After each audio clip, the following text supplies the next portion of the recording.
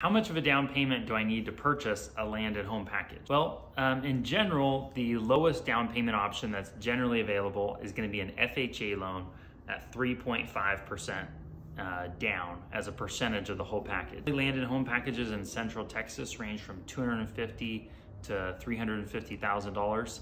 So you're typically looking at around $8,000 to $13,000 for your down payment, kind of roughly in that ballpark if you're using an FHA loan, which is a very, very popular loan. It requires the 3.5% down of the package price plus the closing costs. Another popular loan is a conventional loan, which is going to either require 5% down or 10% down.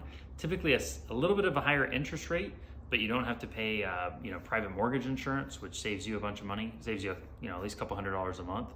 Also, for those loans, they're a lot more flexible. You can do smaller homes. You don't have to finance in all the improvements. They're more flexible loans.